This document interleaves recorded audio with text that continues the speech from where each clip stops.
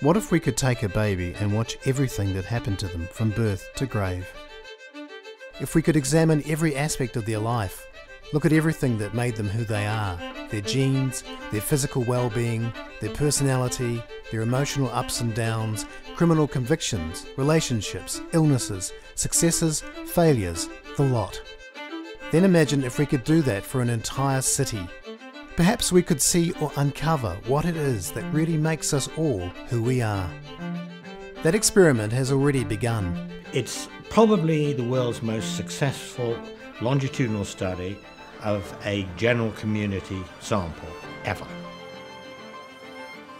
The Dunedin study is known in our field, in many fields, as a hallmark and landmark study.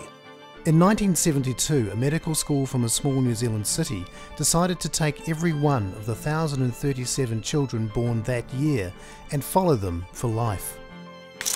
Those children have become the 1,000 most studied people in the world.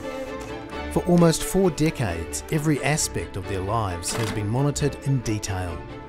The experiment is called the Dunedin Study, and it is now the broadest and most in-depth study of human beings in the world. If I had a list of the publications these world-class scientists and scholars have generated, I could probably go on for hours. It has become the richest and most productive archive of human development anywhere. It's an amazingly successful project, no question about it.